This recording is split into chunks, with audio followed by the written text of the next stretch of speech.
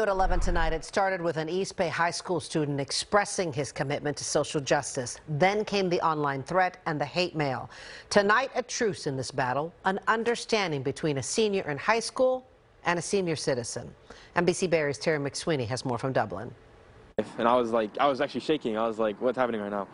You know, I couldn't really process what was happening. That's how 17-year-old Dublin high school student Danelle McMahon reacted when he heard about a post threatening the Tri-Valley for Black Lives rally he organized for this Sunday. And he actually referred to us as thugs. The rally had the Dublin City Council's blessing, but not the okay from Mike Grant. His Facebook post called on Oath Keepers, NRA members, and others to show up at the rally with helmets and vests in case these BLM people start trouble. And he posted a picture of Danelle. It actually had 29 shares.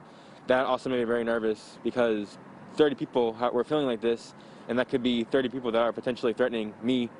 The man who posted that message tells me tonight he had it all wrong. Because I thought it was going to be a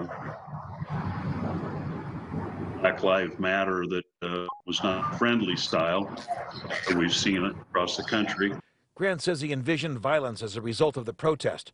Reaction to the post has been overwhelming for Grant. All I've been getting is a lot of hate mail. Danelle's father, Jamar, tracked down Mike Grant and called him. As bad as what I feel like Mr. Grant did, I do feel like he is sincere in what he's saying. And I just hope, just like my son, I hope that we can move forward with this and, you know, get a resolution. And that includes an in-person meeting between Grant and the McMahon family.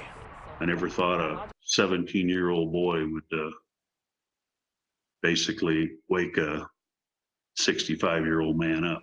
Terry McSweeney, NBC Bay Area News.